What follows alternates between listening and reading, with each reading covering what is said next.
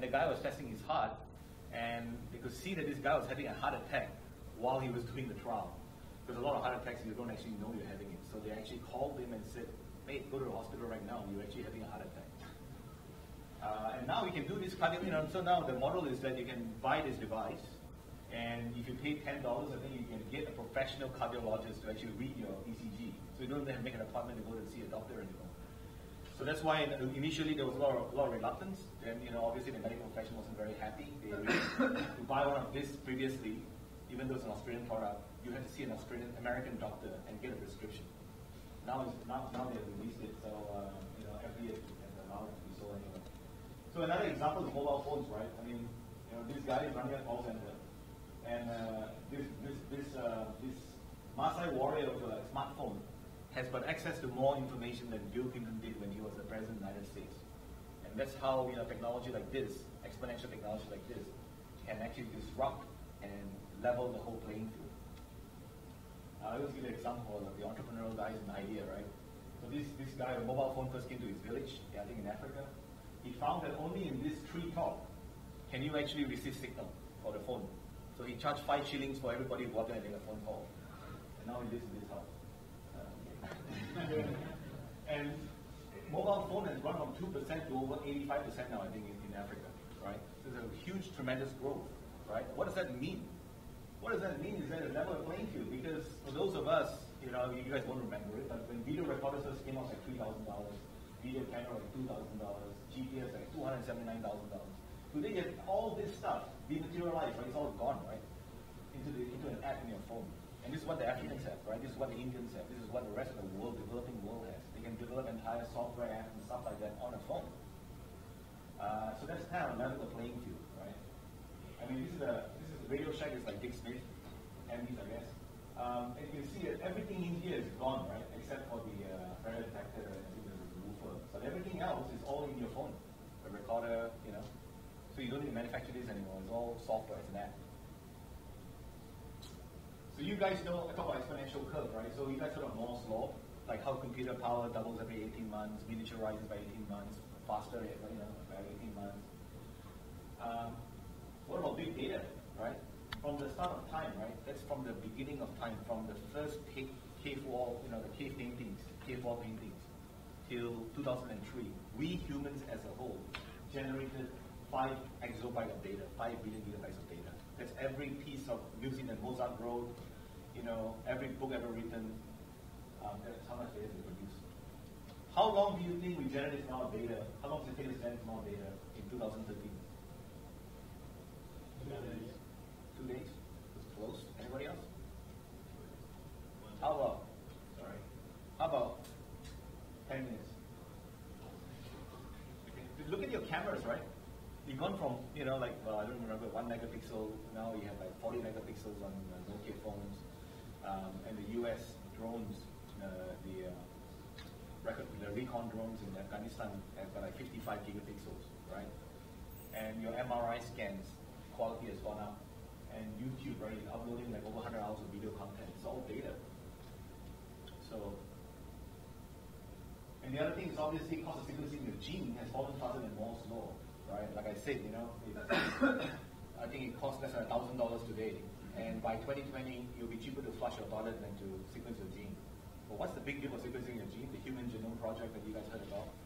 Well, it's a big deal because it will shake up the whole pharmaceutical industry. You see, the problem with the health system we have right now is that nobody makes money if you're healthy, right? Only when you're sick they make money, right? So the incentive is kind of screwed up. That's why I'm trying to change that with the telehealth project I'm working on. I don't know whether you guys know about the Chinese village doctor model. In the old days in China, you have a village doctor that takes care of the people in the village. And everybody has to pay the doctor every morning, unless you're sick. If you're sick, you don't pay. Then the doctor has to go in and see, like, why are you not paying me? Don't die, okay? Because then you won't be paying me. And unfortunately, we don't have this system now, right? It's only when you get sick that you spend most of your wealth towards the end of your life. So, in the pharmaceutical industry right now, right, to make new drugs, they actually call it drug discovery. They don't call it drug development because they have no idea how it actually works.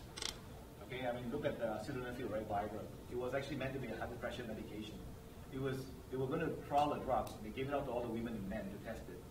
while they were in the process of doing a drug trial, they suddenly decided that it was too expensive, too many competitors out there, it wasn't going to be worth it, so they recalled the trials. All the women gave it back, none of the men did. And a whole new market opened up for them, right? Erectile dysfunction. Which leads us to this area called pharmacogenomics. You and I are given drugs that are tested on a small population in the Western world, and everybody gets the same drug. That's not the right thing, right? Because the thing is that you and I may have genes that react badly, like BIOS, right? You might actually die from it, actually, in a severe case. So, and we all get the same dose, which is actually wrong.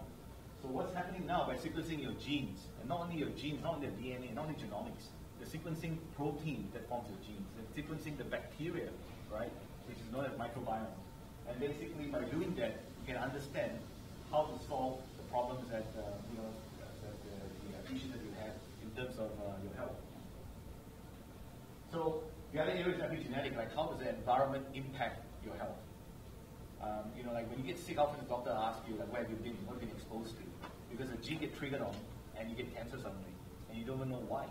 Then how do you turn it back off? So there's a company in Queensland called Fit Genes doing some work in this area. A few other companies in Singularity too are working on this area.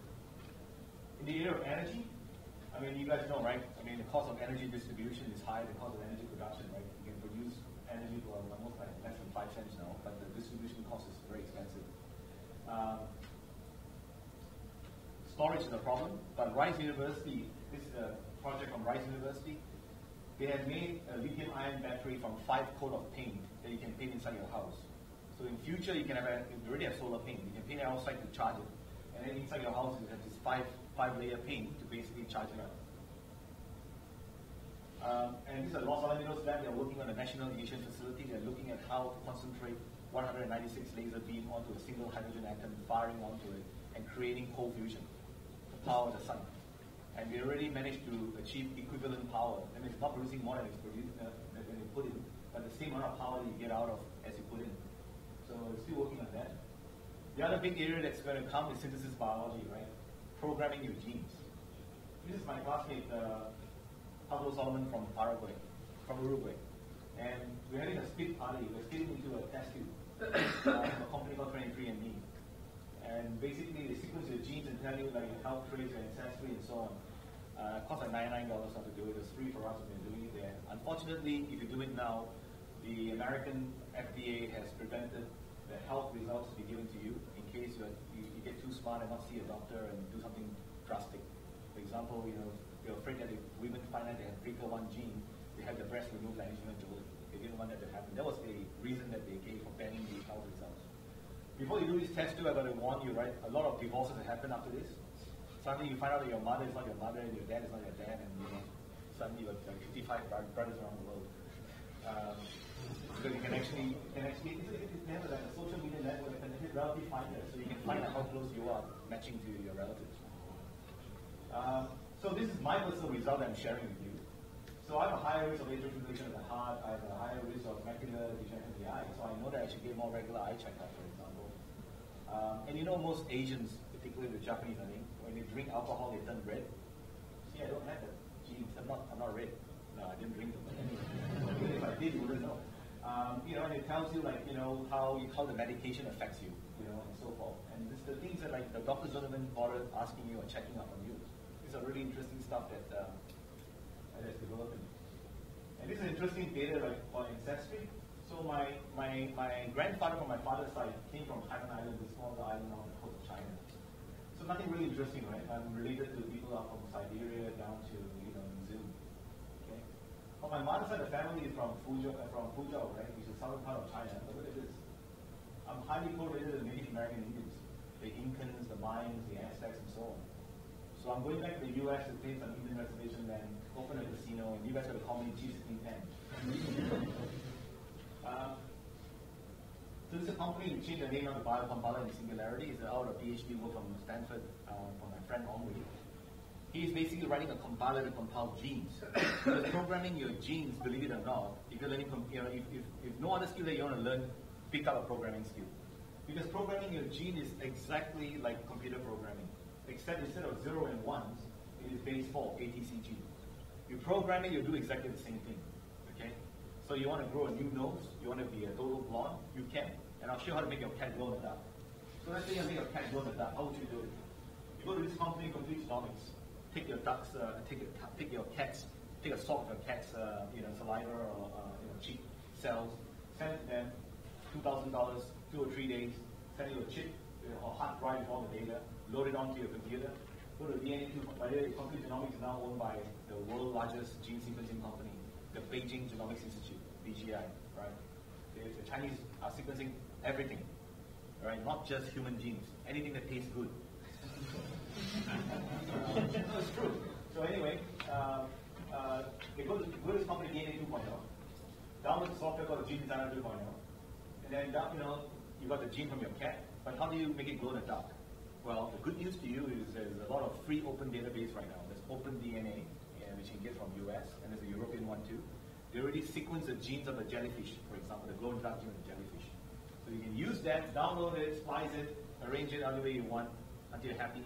Send it back to DNA 2.0, right? They'll send you then the DNA material of what you created, and you can inject into your cat and press it. But obviously, there's some of you that don't like green, so we can make it red. So this is already happening. And then my classmate at Singularity, he had the fastest Kickstarter funded project 2 years ago. He created this, a glow-in-the-dark plant. So when I gave this talk at Ergon, they were telling me like, they're going to be public, and they're going to be privatized soon, and they're going to be competing, and they're having all these issues. I said, mate, that's the least of their problem, right? If my friend succeeded in this, can you imagine? Like the solar panels are working at night, and all they need, the tree, all they need is fertilizer, water, and carbon dioxide, right? And you will have a glow-in-the-dark tree. You don't really need lampposts. And this is Andrew Hassel, the faculty head of genomics and Singularity, and he talks about how the virus is nothing more than the software in the future. It's an app, right? If you want to, like I said, grow a new nose or grow a new arm,